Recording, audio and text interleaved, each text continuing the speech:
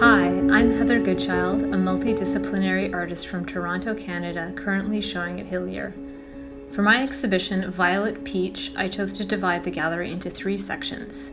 In the first, you'll encounter a hooked rug depicting a dreamlike scene of ghostly dogs racing across a landscape that is both bucolic and ominous, paired with a tiny oil painting of a sleeping person. I see these 2 works as the dream and the dreamer, and they prepare the viewer to enter into the next section through a gap in a curtain. Here you are surrounded by a pattern that is also found within other artworks, including the hooked rug Old Friends. The repetition yet distortion of imagery points to how the psyche picks up information and reprocesses it into the dreamscape. A rough gouache sketch becomes a large hooked rug and leads us into the next section.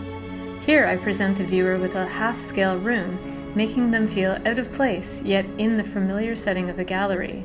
The figure looks like a regular gallery goer from behind, but on closer inspection, the face is revealed to be abstract and unraveling.